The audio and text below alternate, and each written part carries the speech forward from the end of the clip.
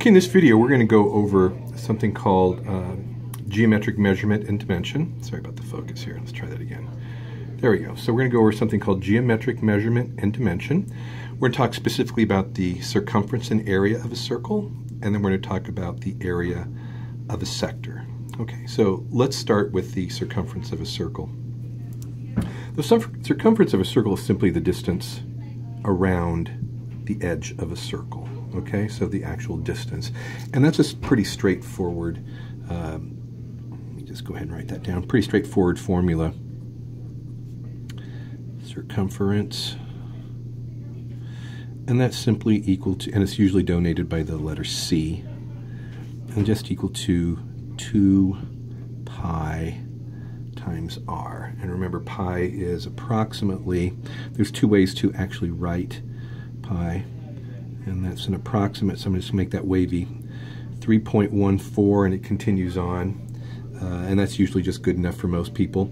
Or you can also write it as a fraction, which is 22/7, so please be able to recognize both of those, okay? So just 2 times pi times the radius, which again is the distance from the center of the circle to the edge of the circle. Now the area of a circle, again, how much area it covers, and we always usually write that as large A, not small a, but large A, and that's equal to pi r squared. Okay?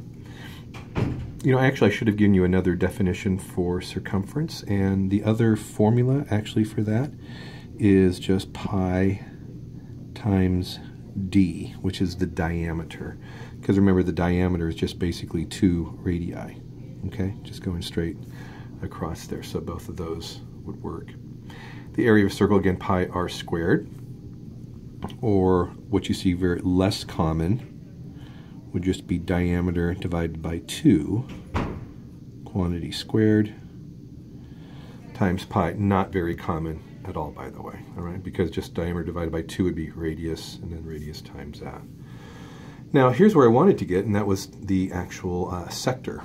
Now a sector is an area that is bounded by 2 radii. So this, for example, would be a sector. Now in order to find the area of a sector, you have to remember, and let's just do it this way, you need to find the area of a circle, okay? So we would just use pi r squared, and then you would times that by, remember that a circle has 360 degrees, okay? So let's just go ahead and do that. 360 degrees, and then however many degrees make up this particular arc, or however many degrees make up the central angle of the sector, okay? So two ways to write this. Let's pretend that's A, let's pretend that's B. So you could say pi r squared times the ratio of the measurement of arc AB, remember that that's what that means, okay? Or it's also equal to the central angle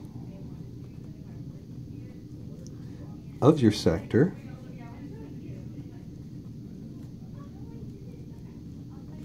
divided by 360. Now intuitively that would make sense, right? Because that would be a fraction of the overall circle. So let's say, for example, we know that the central angle here is 20 degrees. So we'll call that O.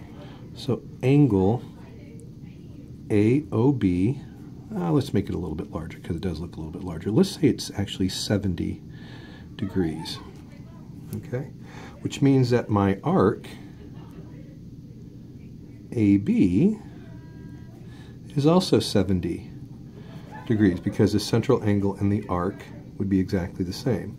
I would go over here, put in pi, and let's just pretend that that is, let's just make that 7 units, okay? So 7 squared times the arc would be 70 divided by 360. Okay, and that's going to get us, let me use my calculator real quickly. Whoops, sorry about that. That's going to give us 49 pi times 70 divided by 360, or 7 divided by 36, which is 0.1944 repeating, and then times that by 49, 9.53 pi.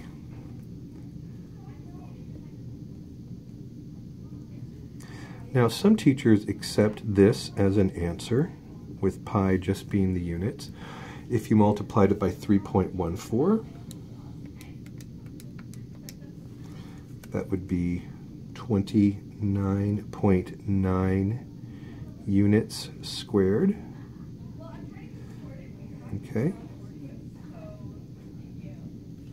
And this also, by the way, would be in squared units, right?